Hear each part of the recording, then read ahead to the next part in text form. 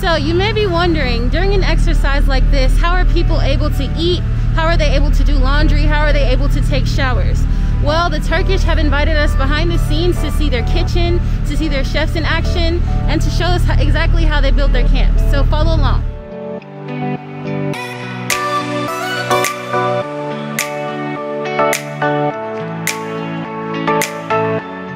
It's nice and cold in here, so everything stays fresh.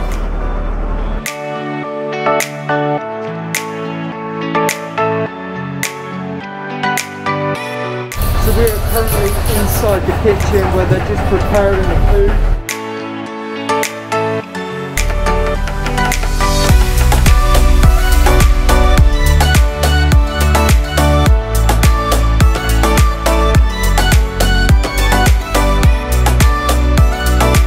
So behind us we have massive containers. Here currently we've got them filling up fresh water, and it goes along all the way down the different containers for the showers and the toilets.